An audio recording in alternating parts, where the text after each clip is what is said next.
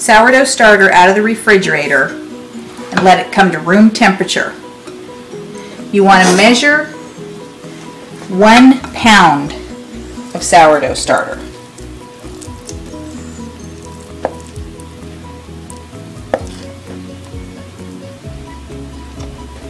A little more, but that's okay. Put it in your bowl.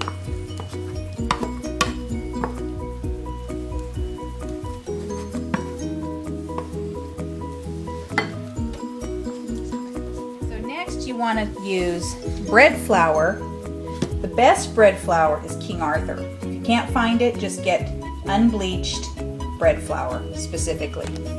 You want 8 ounces, which is about 1 cup and 3/4.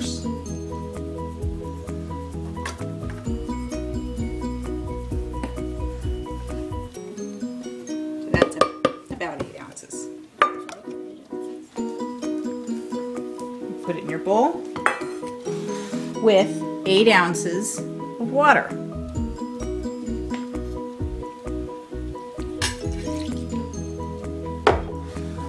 And you're going to mix that until it's a really wet, sticky dough. Now that it's thoroughly mixed, you want to cover it with plastic wrap and let it sit at room temperature until it gets all bubbly. After 3 to 4 hours, it should look like this, all bubbly. All you do is cover it again, put it in the fridge until tomorrow. So when you take your barm or sourdough starter out of the fridge, this is how it's going to look.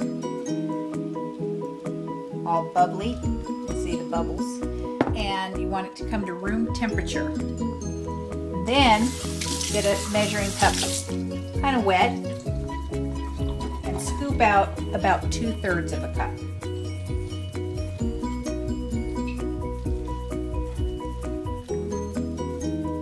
That's close enough. It doesn't have to be exact. Put it in the bowl. When you get it wet, it helps keep it from sticking to the inside. So then you want to add a cup of bread flour. When you measure your bread flour, don't just scoop it out. You want to take another cup and sprinkle it in. Otherwise it gets too compacted in there and it actually ends up being more than what you want.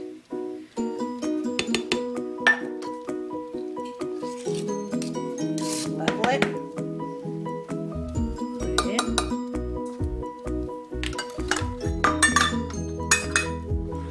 And next you want to put about 1/8 to 1/4 cup of water.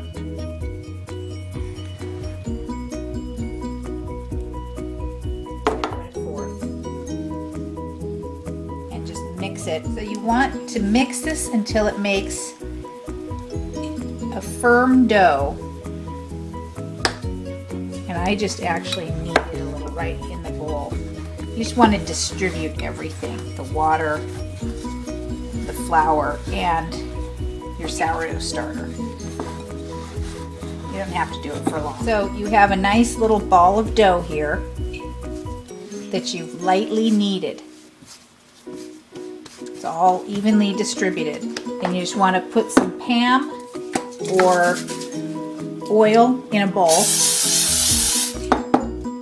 Put your dough in, flip it over, get it covered with the oil, and then you want to cover this with plastic wrap for 3 to 4 hours.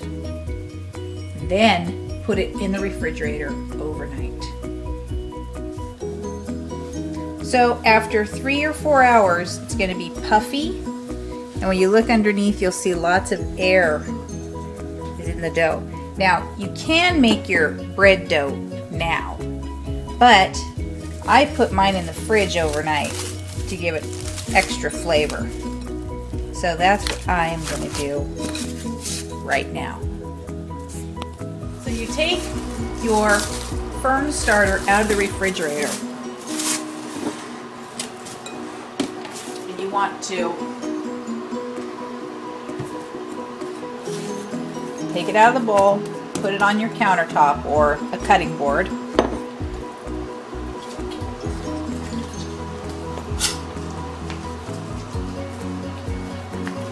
And you want to cut it up into 8 or 10 pieces.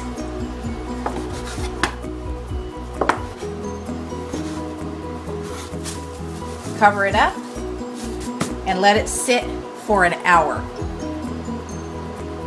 Now we're going to go ahead and make the final bread dough. So again, you want to use bread flour, King Arthur, if you can find it. And remember, when you measure, you scoop in to the cup. You want a total of 4.5 cups of flour.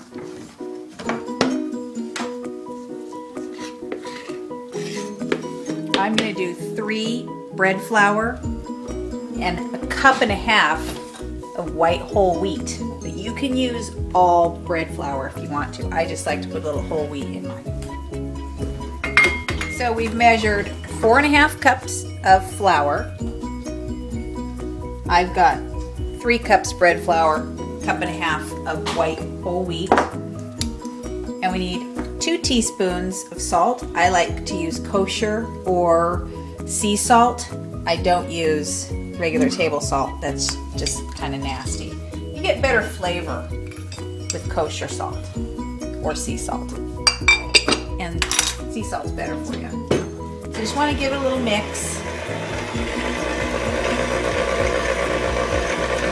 And hopefully you have a KitchenAid because it makes your life so much easier when you're making bread or anything. Then you take the pieces that you cut up earlier and you just put them in. We cut them up because it makes it easier to distribute them throughout the dough. We're just going to give a little mix. Add 1.5 to 1 3/4 cup of just lukewarm water. So you want to add that in. Get it incorporated.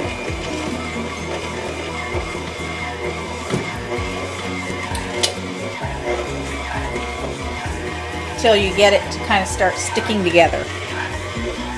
It's kind of coming together. Sometimes with whole wheat you need to add a little extra water.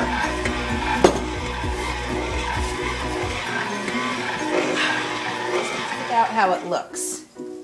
And then you want to sprinkle your counter with flour. Plop your dough out onto it.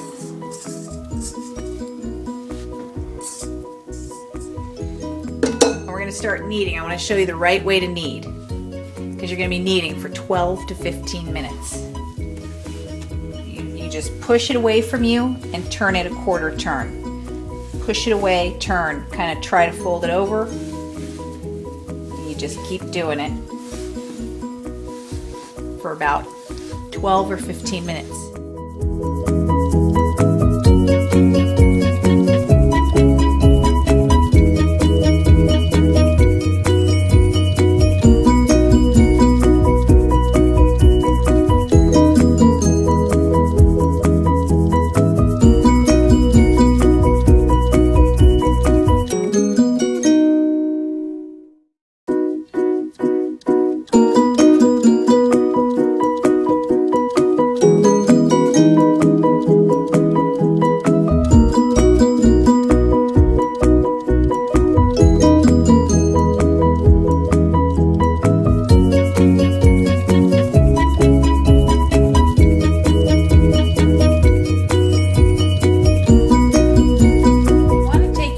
Out of the refrigerator 3 to 4 hours before it's time to bake it.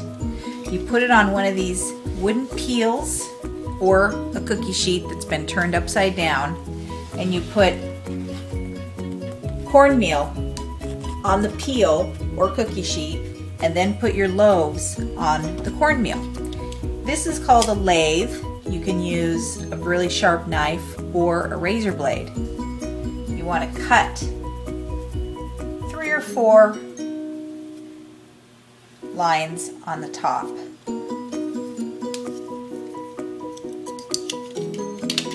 And then we're going to put it in the oven. Get a cup of hot water.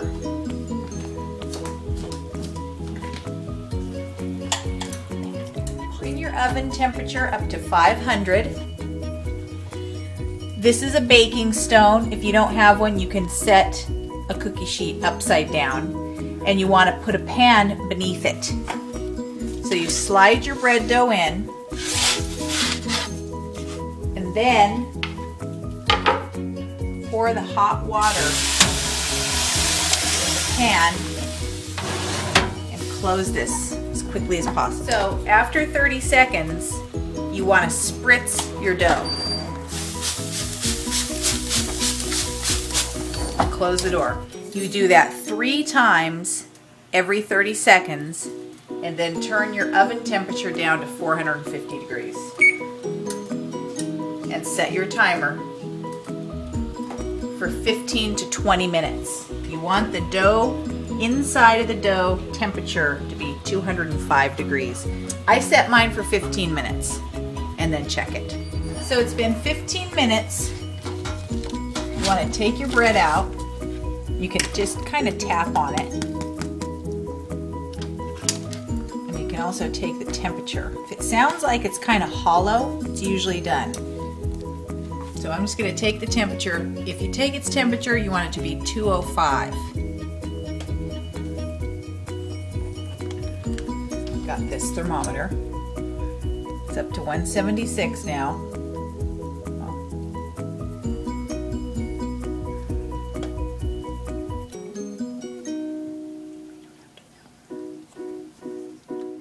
So they reach the temperature they needed to be. You want to cool them on a rack so they don't get soggy on the bottom.